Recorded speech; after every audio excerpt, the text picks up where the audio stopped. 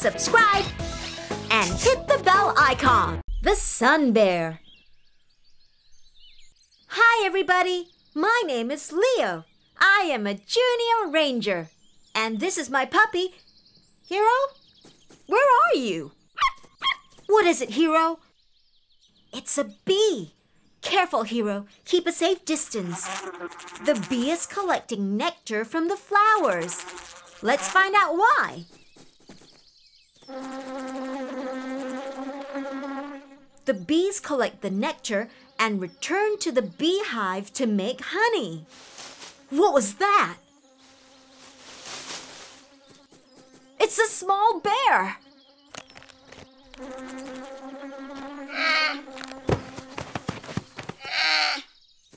I wonder how it got here. You know what we should do? Let's take a photo and send it to my sister Katie. She is also a junior ranger. Now hold still, little bear. Hi, Katie. Did you find anything? You're just in time, Leo. The computer is almost done. This animal is a sun bear.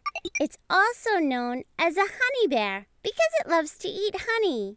So it was trying to steal honey from the beehive, but why is it called a sun bear?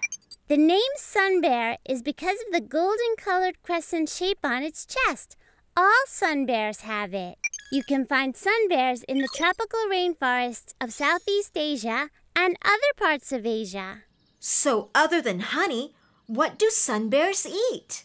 Sun bears eat both plants and small animals. They eat insects such as bees, termites, and ants, as well as small birds and lizards. They have big claws, which they use to rip open trees and termite nests. The sun bear you found is very young. Normally, sun bears stay with their mothers for 3 to 4 years. Well, I think we should help little sun bear find his mother back in the rainforest. Come and join us. That's a great idea, Leo. See you downstairs.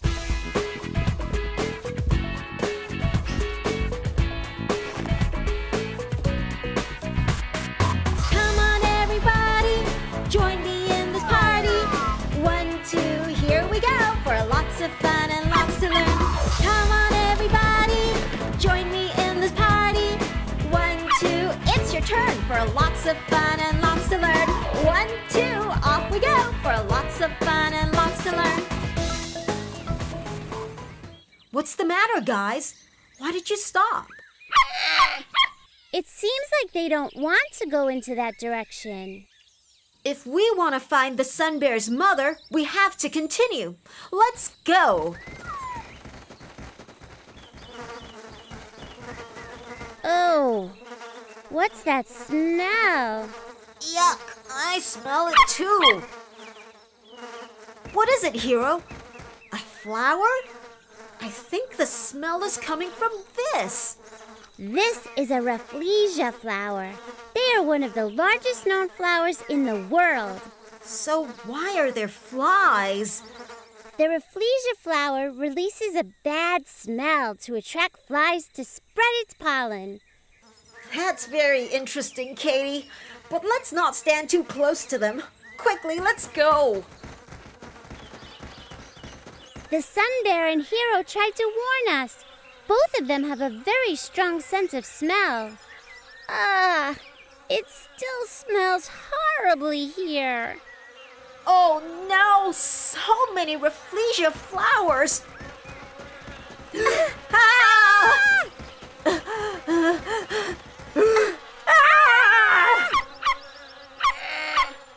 Let's follow them. Their noses can help us find a way out.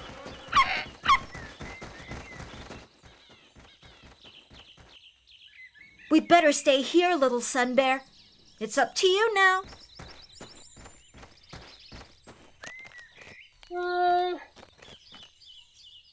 We did it! We found the sun bear's mother. Great work, everyone. Yay!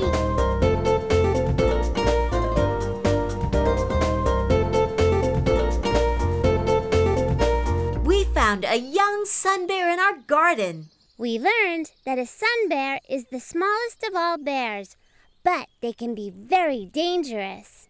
The young sun bear needed his mother, so we went to the forest and returned him home.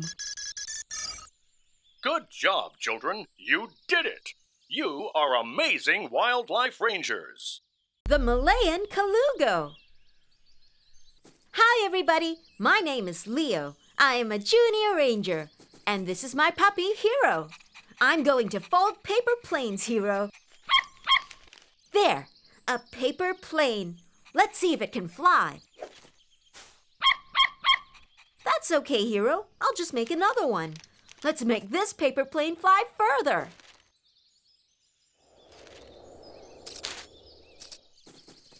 Oh no! The paper plane hit a bird. Is it hurt? Hey, this isn't a bird. And I think it's unharmed. That's strange. This animal has a lot of skin around its body. You know what we should do? Let's take a photo and send it to my sister Katie. She is also a junior ranger. Hi, Katie. So what did you find? You're just in time, Leo. The animal in our garden is a Malayan Colugo. It's also known as the Sunda flying lemur. But actually, it doesn't fly, it glides. The Colugo has a flap of skin that stretches from its neck to all of its 4 legs.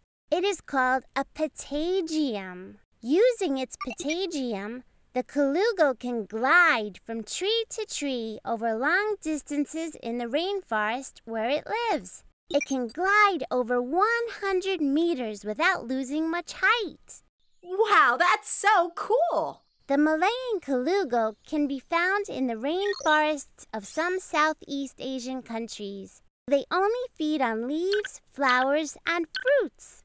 By the way, the Colugo you found is still young. A young Colugo takes about 2 to 3 years to reach its full size and to glide on its own. It was probably learning how to fly when it collided with your paper plane. Normally, a mother Colugo will carry her young with her as she glides around the rainforest. This young Colugo can't glide very well yet. We have to bring it back to the rainforest to find its mother. Come and join us. That's a great idea, Leo. See you downstairs.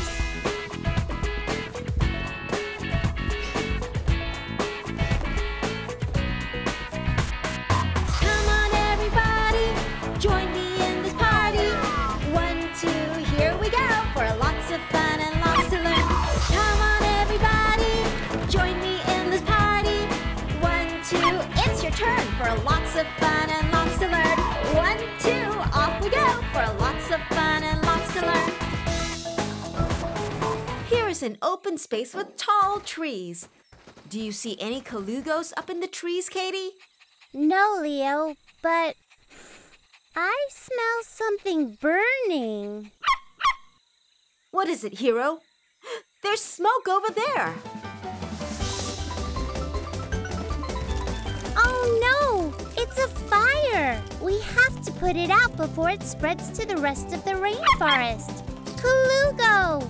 The fire must have frightened the Colugo. It should be okay for now, Katie.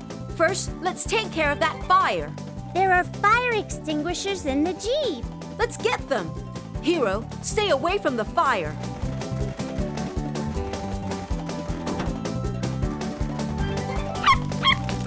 Oh no, the fire has grown. And the Colugo is up in that burning tree. Come on, Katie. We have to put the fire out and save the Colugo. But make sure you don't get too close to the fire. The Colugo is trapped. It needs to jump and glide away from the tree. But the Colugo is still too young. You're right, Hero. We have to put more trust in the Colugo. You can do it, Colugo!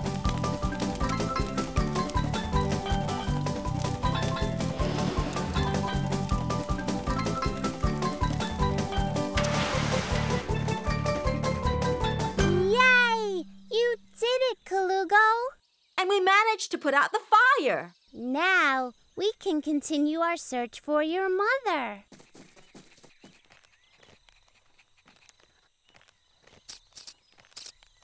We did it! We found the young Colugo's mother. Great work, everyone! Hooray! Yay!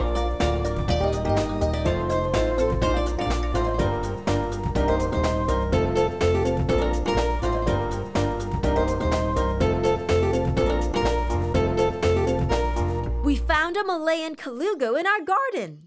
We also learned that Colugos can glide through the air over long distances in open spaces in the rainforest. So we went to the rainforest and reunited the young Colugo with its mother. Good job, children. You did it. You are amazing wildlife rangers. The Oriental pied hornbill. Hi, everybody. My name is Leo. I am a junior ranger. And this is my puppy, Hero. Hero, I'm picking apples for Mom so she can make an apple pie. Do you want to help me look for some ripe apples?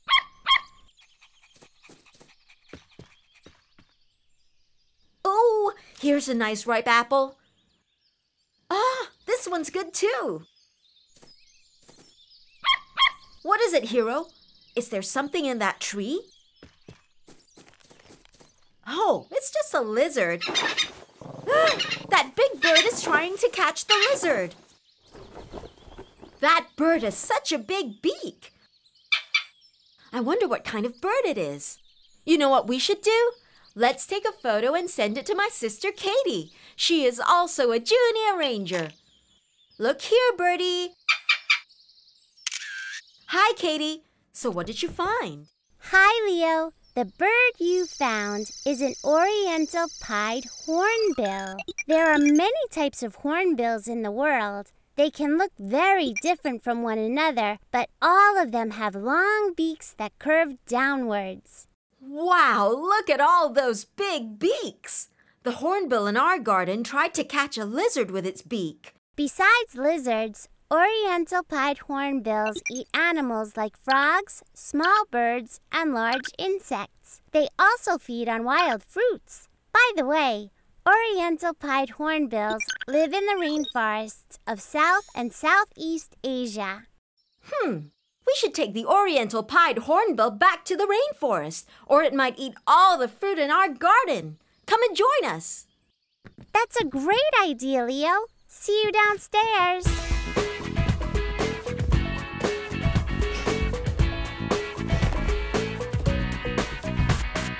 Come on, everybody, join me in this party. 1, 2, here we go for lots of fun and lots to learn. Come on, everybody, join me in this party. 1, 2, it's your turn for lots of fun and lots to learn. 1, 2, off we go for lots of fun and lots to learn. Oh no! Why have all these trees been cut down? These trees might have been cut down for wood. Wood is used to make furniture, paper, and many other things. Or maybe these trees have been cleared so houses can be built on the land. Sadly, many animals, including the Oriental pied hornbill, lose their homes when forests are destroyed. That's sad. We'd better drive deeper into the forest. Hopefully the trees aren't cut there. What's that sound? Leo, stop. Look, there are people cutting down trees. Oh no, that tree's gonna fall on us. Phew, that was close. Did you hear that, Leo? I hear it too. Hornbill, where are you going? Sit tight. We're going after it. Maybe it's trying to find its way home. I can't see it anymore. There it is. There you are, Mr. Hornbill. Don't worry. We'll help you find your home. Look, Leo. The hornbill is collecting some figs for its mate and chicks. I can hear the baby hornbills. We did it. We found the Oriental pied hornbill's nest. Great job, everybody. Yay! Hooray!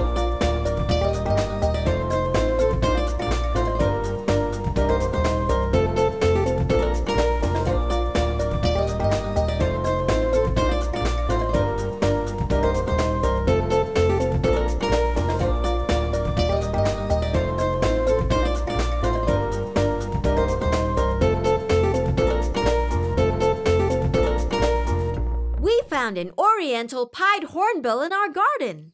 We learned that Oriental pied hornbills seal their nests with mud and that the male hornbill brings food to its mate and the chicks.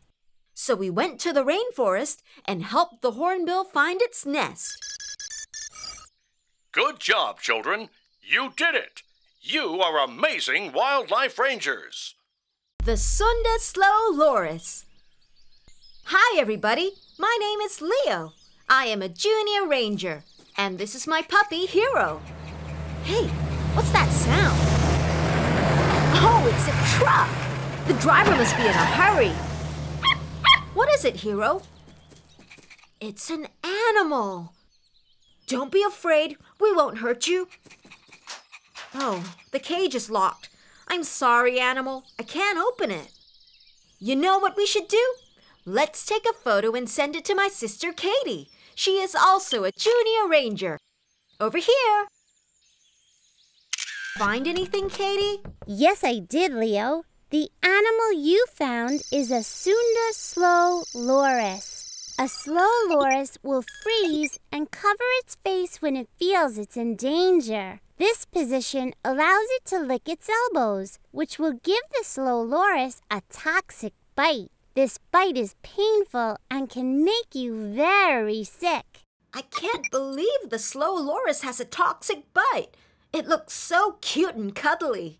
Many people think so too, which is why slow lorises are captured and sold as pets. Sadly, slow lorises do not live long when they are kept as pets. The slow loris is also endangered, which means it's in danger of disappearing forever. I see. So where does the Sunda slow loris come from? Sunda slow lorises live in rainforests in Southeast Asia. They are nocturnal, which means they sleep during the day. During the night, they slowly climb around in trees looking for food, like fruits, plants, insects, and even eggs. The truck you saw earlier could belong to an illegal pet trader, or maybe it was someone from animal protection taking the slow loris back to its home. Then we should do that too. This slow loris belongs in the wild. Come and join us. That's a great idea, Leo. See you downstairs.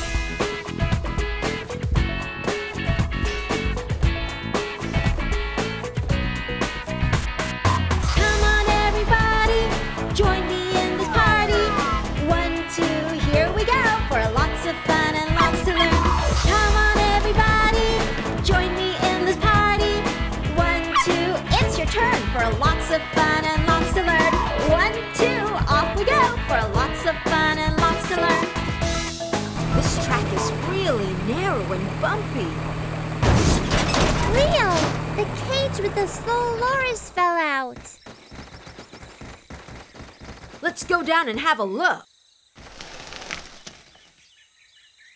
There it is.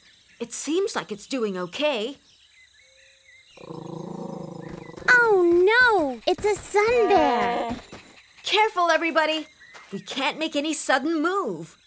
The slow loris is moving too slowly. It'll never get away in time. Oh no! Slow loris! Hey, what just happened? The sun bear smelled the toxic saliva on the slow loris's fur. So the sun bear knows that the slow loris is not good to eat. Well, that was close. Now let's get you back to the Jeep.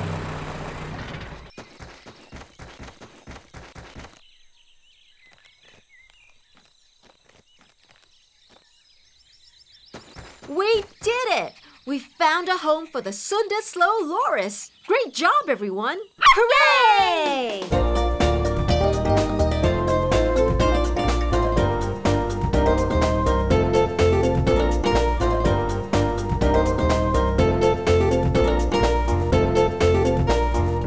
We found a Sunda slow loris in our garden. We learned that the slow lorises should not be kept as pets, but that they belong in the wild.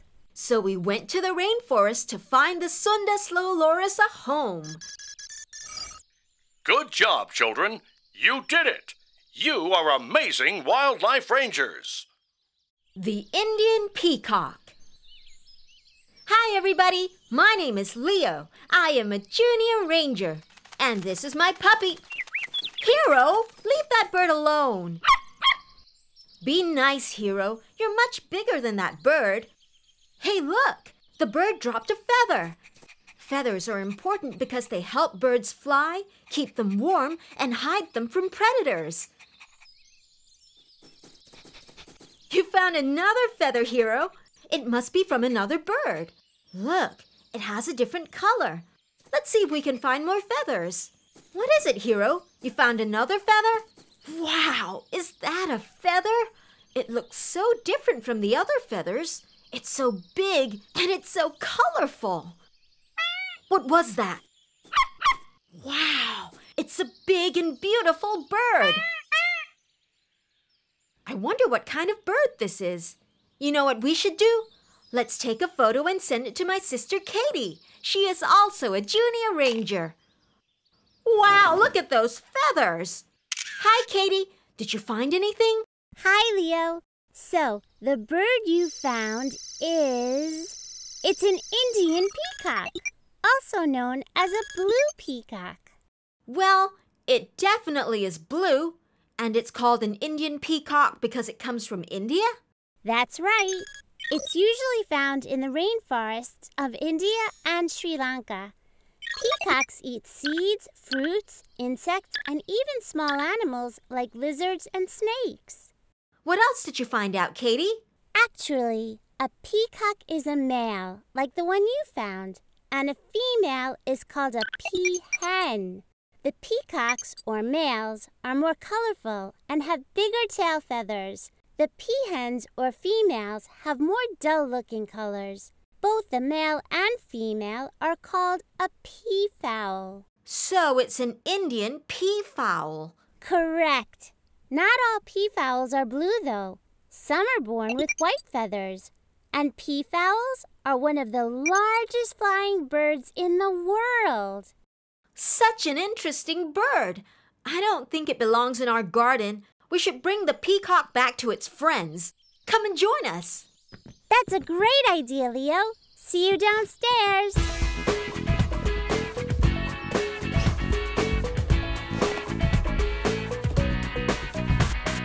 Come on, everybody. Join me in this party. 1, 2, here we go. For lots of fun and lots to learn. Come on, everybody. Join me in this party. 1, 2, it's your turn. For lots of fun and lots to learn. 1, 2, off we go. For lots of fun and lots to learn. With the Jeep, we should get there in no time.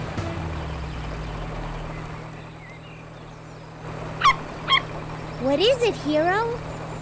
Leo, it looks like some big cats are following us. They could be jungle cats, Katie. It says jungle cats are one of the peacock's predators. This means jungle cats hunt peacocks for food. Don't worry, Katie. We're safe in the Jeep. Oh, no! It looks like we have a flat tire. Can we change it? There's no time. Those jungle cats are too close. Quick, let's start walking.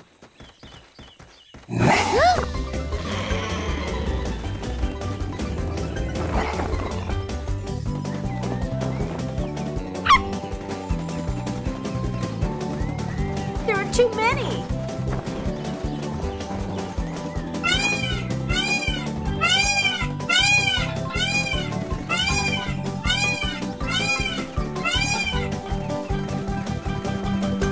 The peacock scared the jungle cats away by making itself look big. Good work, Peacock.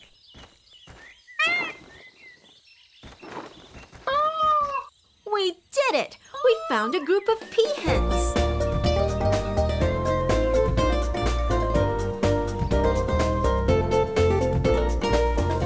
We found an Indian peacock in our garden.